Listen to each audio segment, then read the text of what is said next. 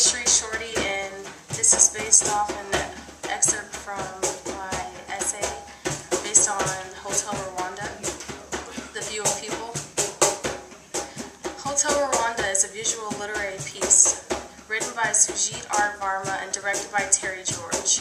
The film takes place at Rwanda in 1994 during the time of the Rwandan genocide. The film illustrates a vivid picture of the political corruption, violence, and racism that was going on in Rwanda at the time.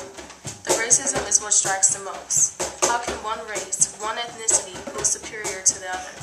This sort of superiority has not only occurred in Rwanda, but in many different countries, like America, Algeria, etc. The African Americans, Latins, Asians, and Caucasians, the Algerians, and the French.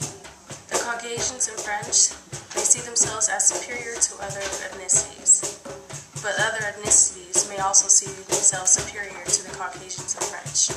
People grow up in a society where the characteristics of others are either glorified or demonized. The racism from one African to another African is seen in the film.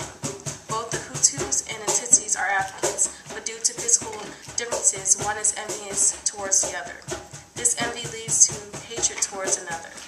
How can someone have so much hatred towards his or her own brother? This question has been asked multiple times. How can one have hatred towards another individual due to physical differences? What makes a person feel superior to another because of intelligence, physical appearance, money, and where they come from? No one should be seen as superior to the other, but there are those who believe they are.